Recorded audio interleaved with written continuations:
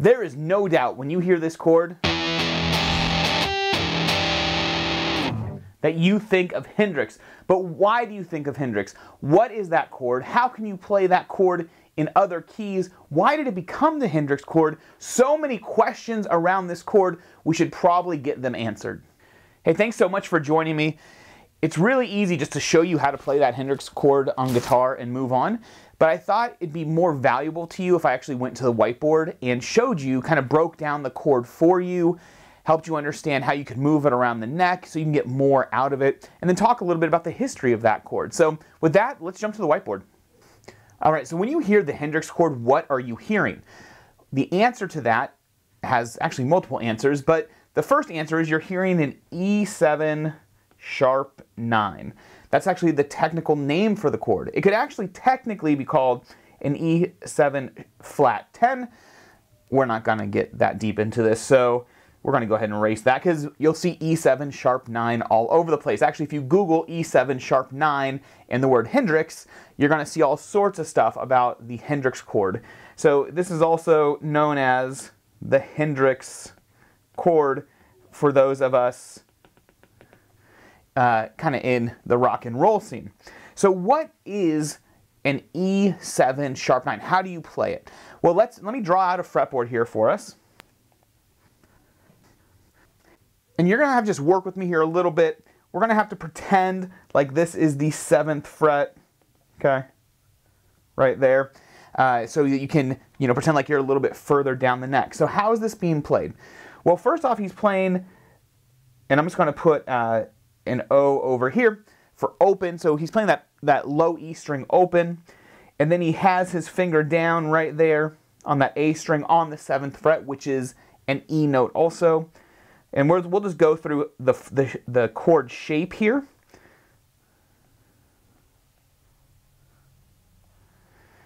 That is an E7 sharp 9 chord shape. So what does all of this mean? Well, let's do this. Let's break down each one of these notes and how it relates to the chord. So that open string on that low E is the root, right? Because it's an E chord. So that's the root. We're going to put that right there. The second, on the A string, that second note he's playing, that's another E. Because A, when you're on the 7th fret on the A string, that's an E. So you're actually playing a root. It's technically an octave, so I'll put RO right there. So that is an octave root. So that's also the root of the chord. On the D string, that's actually a G sharp, and that is the third of an E, okay? On the next string, on the G, he's actually playing a D, which is the dominant 7 of the chord. The next note is a G, which is, this is where it gets interesting. That's the minor third, or also known as the sharp 9.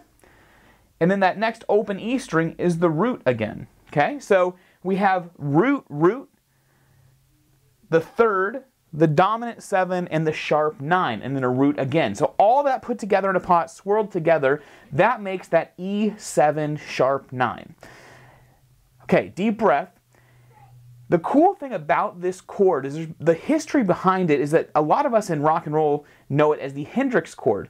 And really that became a thing probably around 1967. Hendrix releases, Purple Haze, and that dun dun dun dun dun dun dun, and it's just like, what is that chord?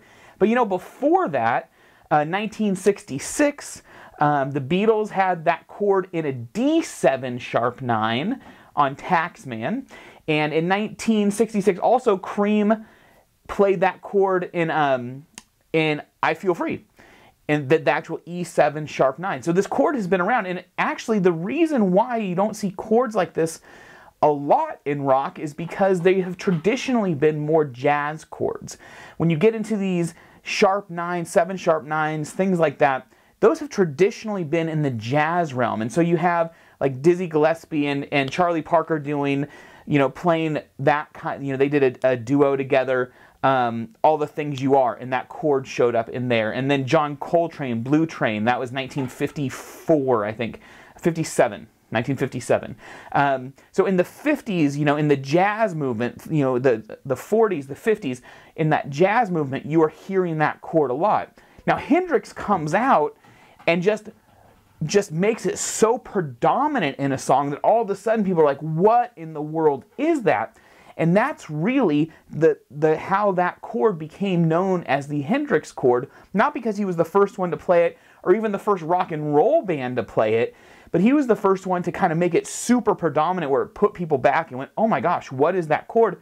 And that sharp 9, because it's a minor third, you have a third in the chord and a minor third or a sharp 9, there's like this rub with it, right? Like it's almost like a little bit of sandpaper there, so it really does something to the ear when you're hearing it. That's why it became so popular. So that being said, now that you know how to play the E7 sharp 9, what if you wanted to play D7 sharp 9?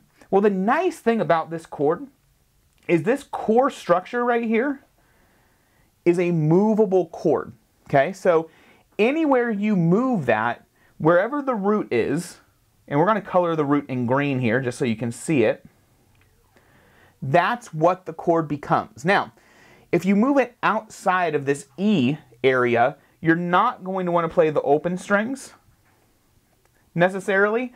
So, you know, if you're going to move this around, those open E's don't work in every form of that chord. They work in a handful of those, of the different forms, but not all of them. So as a movable chord, if we took this whole thing and we put that, you know, if this became the 5th fret, right, instead of the 7th fret. So if we crossed out that this was the 7th fret and made it the 5th fret, that would make this note right here a D. And because that note is the root, this now becomes a D7 sharp 9. And the reason for that is even though we're not playing the 2 open E strings, so you're getting rid of this root in this root, with those 4 notes you're still playing, you still have a root, the 3rd, the dominant 7, and the sharp 9. So you can bring that anywhere across the fretboard. Now, say we moved this and that was we played that on the 12th fret, where that note then becomes an A. Okay, so if this becomes the 12th fret, and we have an A, now we have an A7 sharp 9. Okay, so that chord, even though it sounds super huge when Hendrix plays it because he has that open E string that he hits twice, dun dun, right? And it's just huge. The chord can be used all over the fretboard. You need to add the 7 sharp 9 to your movable chord arsenal, right? You can play it anywhere now. If you need to play a B flat 7 sharp 9, you can do that now because all you have to do is take that root note right there, whatever note that root note is playing, that's the root of the chord, and then it becomes that 7 sharp 9. It's that simple. That is the Hendrix chord, what it is, demystifying it, where it came from. I love this chord. It's awesome. I love learning stuff like this because having movable chords like a 7 sharp 9 in your guitar arsenal, your guitar tool belt, I mean, you'll throw that in at band practice. People are like, oh, that was cool. We should do that more. And that is how you can sound like Hendrix with just one chord. Hey, in the description below, I have a couple links to some lesson sites that I really like. So if you want to sound even more like Hendrix, you can check those out with some on B-side. Thank you so much for joining me. Hope you had a chance to subscribe. We'll see you next time. Hey, thanks for checking out one of my videos. Really hoped you learned something today. Here's a couple other videos you'd probably like, and I hope you had a chance to subscribe.